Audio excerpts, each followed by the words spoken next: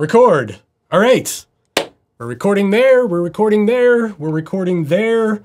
I've got my shoe. I guess I can make my video now.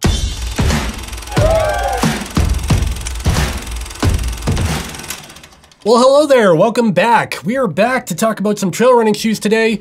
In particular, we're going to be taking a look at the Altra Mont Blanc trail running shoes. If you're new around here and you don't know me, hello, I'm Dave, and this is my channel where I talk about trail running and endurance sports and GPS watches and shoes and all that stuff. But I'm also a longtime Altra advocate. I've been wearing Altra shoes for a very long time. I've probably got like 10 pairs of Altras at home between my road running shoes, my trail running shoes, and just shoes I wear throughout my daily life. And I mention that because I probably do have a little bit of a bias when it comes to Altra footwear, but I do want to talk about the Altra Mont Blanc and what I think about them so far. I've had these shoes for about 2 months now.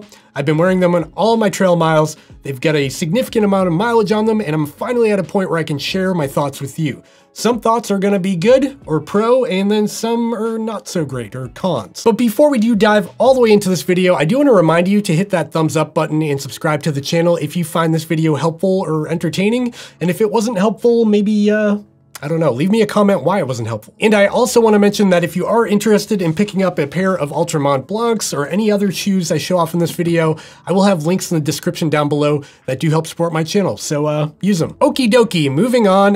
The structure of this video is gonna go kind of like this.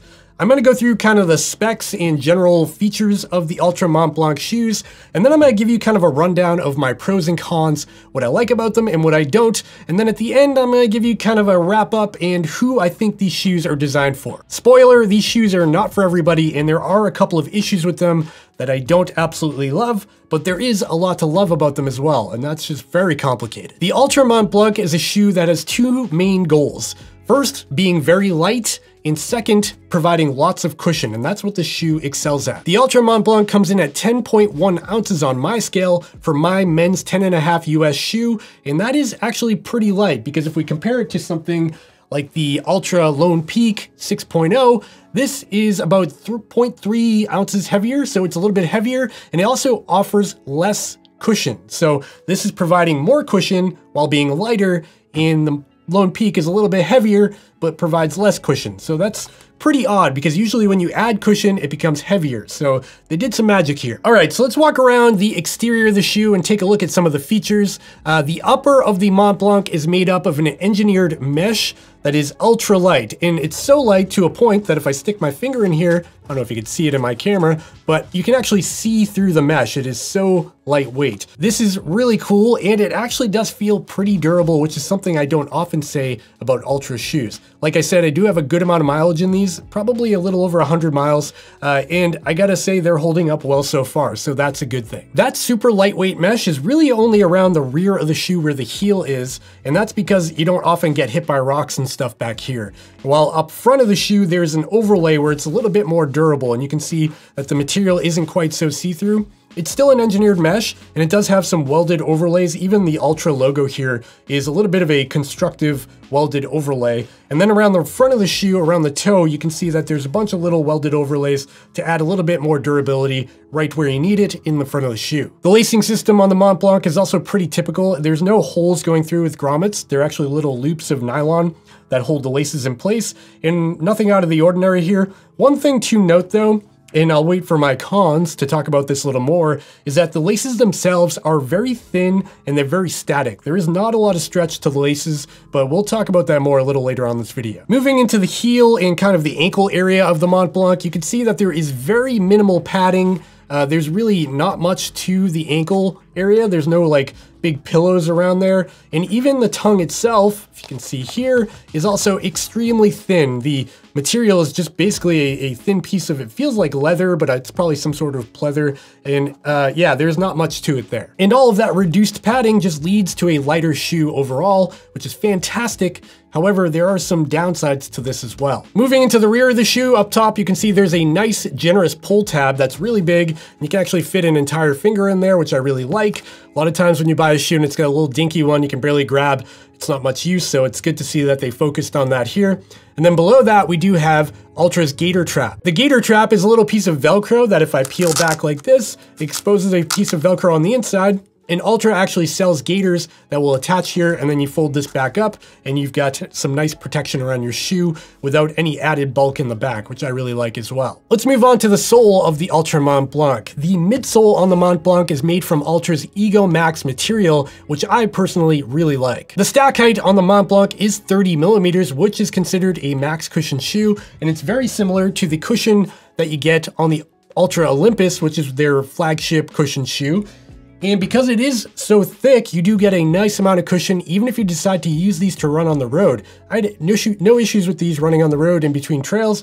In fact, it did feel pretty similar to the Altra Paradigm shoes I use for road running. And of course, because this is an Altra shoe, this is a zero drop platform. So that means the distance from the heel to the sole and the forefoot to the sole is the same. There's no offset like on a typical shoe, and this leads to less fatigue over time. There's a lot of theories why this is better than a traditional stacked up shoe, but in my opinion, it's totally personal preference. Flipping the shoe over and moving on to the outsole of the Altra Mont Blanc, we've got a Vibram Baselite outsole with tons of traction and grip. You can see here, there's a bunch of multi-directional lugs here, and because this is a Vibram or Vibram, people pronounce it different. I'm gonna say Vibram for this video. It does really grip on just about any surface. Because this is a light base outsole from Vibram, there's actually a mixture of materials used here. So you've got this black area, which is actually it's like a harder, kind of stickier rubber. And then in the middle here is actually just exposed midsole. So there's nothing going on in the middle here. And because of that, it becomes a very lightweight outsole. And that's why they've kind of sculpted it in this way. One thing to note about this midsole and outsole combination is that there is no rock plate inside the Mont Blanc. So if you're gonna be on some real pointy ground with like sharp objects and pointy rocks and granite and things like that, you may wanna consider something like the Lone Peak 6.0, because this does actually have a rock plate and a little bit more protection in that situation. But for me, it hasn't been really an issue at all. Okay, now that we've run through the design and specs of the Altra Mont Blanc, let's talk about what I liked and don't like about these shoes. First up, we'll go through the things I liked. The cushion on the Altra Mont Blanc combined with that Altra Ego Max midsole has been a real joy for me. I like the combination, and it's a really fun and energetic ride. It doesn't feel like spongy or like you're losing all of your energy, and overall, I really enjoy the cushion. Next up, I want to say the traction has been a real joy. I know I just covered it when we went through the design, but I'll mention it again. The traction on the Mont Blanc is really good and feels superior in a lot of ways to some of Altra's other shoes, thanks to that Vibram or Vibram outsole. The third thing I really like about this shoes is a little bit shallow, but it is important. That's gonna be the looks, especially in this colorway. I don't know what it is. I like this combination of like super bright, vibrant orange and then dark in the back. And out on the trails, I think this thing looks really cool, and you gotta look cool when you get in front of that race photographer. So I do like the looks of this shoe, and I will give that a thumbs up. And the last thing I wanna mention that I do like about this shoe is the last or foot shape of the shoe itself. For my feet, again, everybody has different shaped feet, and I've got sort of weird feet where my midfoot is wider than usual. So I've got like kind of a narrow heel, I've got a wide midfoot, and then I've got a really wide forefoot. I don't know why, I was born with clown feet, okay? But for whatever reason, this shoe actually forms to that pretty well. And I'm pretty impressed by that because a lot of shoes are not. A lot of times I end up with this like bulging area on this side of the shoe where my foot kind of like overhangs the midsole material. It's just something I live with. On this shoe, that has not been an issue. And on top of that, I have been wearing a men's 10.5, which is my typical like road shoe and everyday life shoe, and the same size as my Altra Lone Peak 6.0s. So it's good to see that the sizing is consistent between the Mont Blanc and some of Altra's other offerings. Even though there's a lot to like about this shoe, and so far it seems like I'm raving about them, I want to talk about a few things that I don't love so far. First of all is the fit. Now, even though the shape of the last itself is pretty good for my foot, I have weird feet and this matches up pretty well, the fit of the shoe overall has not been great in my experience. For whatever reason, the heel on this shoe is just super loose on me all the time. I can crank these laces down super tight and, you know, really be crushing my midfoot here, but when I go for a run, I can feel my heel sliding around in the back of the shoe, and it is just not a good feeling at all. There's just not a lot of security in the back of the foot, while the front of the foot feels okay to me, but the back, when you're like hitting a corner, you're running downhill, or even when you're climbing, I feel the shoe just shifting around in basically every direction. there just doesn't seem to be enough structure back here to really feel like you're locked into the shoe. The next thing I don't like are the laces. Like I mentioned already, these are very thin and they're not stretchy at all, so it feels like you're really crushing your foot when you crank them down, which you have to do because you can't get that heel to lock otherwise.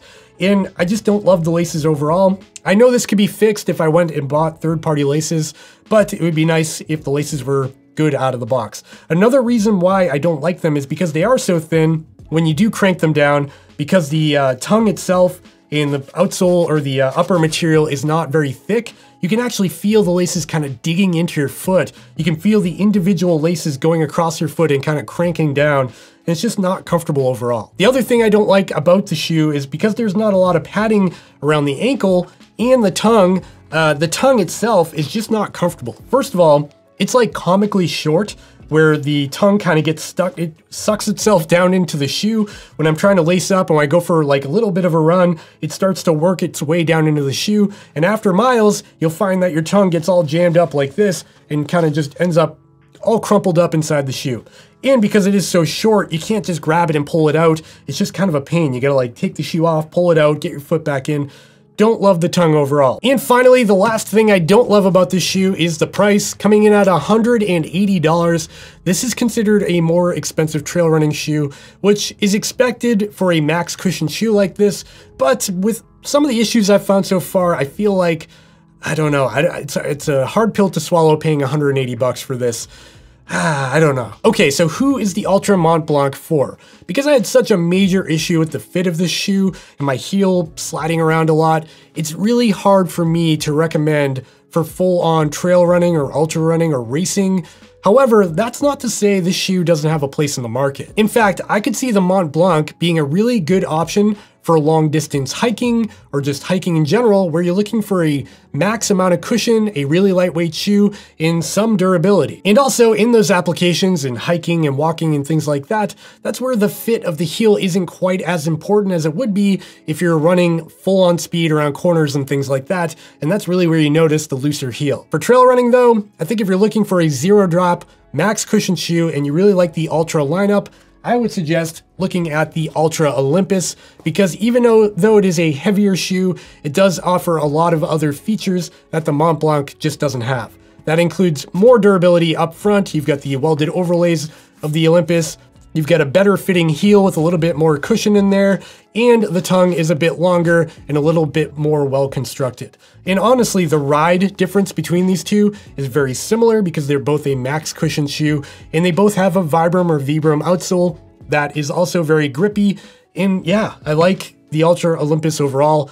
I would say if you're interested in the Mont Blanc and you're really diehard about the weight and really just want to dial in being lightweight, try it on. You might like it if your foot can work with that heel situation. If it doesn't work for you, check out the Altra Olympus. Even though it is a little bit heavier, I think it might be a better option. All in all though, the Altra Mont Blanc is still a very exciting release from Altra because it represents a new product line from Altra. There's a lot to like about this shoe, and with some dialing in, some little tweaks here and there, I feel like they can make this shoe absolutely a killer option for trail and ultra running. And to be honest, I'm looking forward to the next version of this. Whenever they come out with an Altra Mont Blanc 2, I feel like they're gonna nail it and everyone's gonna be gravitating towards it because it's really close to being perfect. And now I wanna hear from you. Are you wearing the Altra Mont Blancs? What do you think about them so far? Do you have issues with the heel? Let me know in the comments down below. And if you're not wearing the Mont Blancs, let me know what trail running shoe works for you. I'd love to hear from you. All right, that's all I've got for this one. If you enjoyed this video, please consider giving me a thumbs up and subscribing down below because that really helps out my channel and I really appreciate it. Also, if you're interested in picking up the Altra Mont Blancs or the Olympuses or the Lone Peaks or any shoes, oh geez, I just knocked something over. Check out the links in the description down below because those links do help support my channel and I really appreciate that. Okie dokie, it's really nice out today and I don't want to be inside anymore, so I'm gonna end it here. Thanks for watching. I'll see you next time. Bye.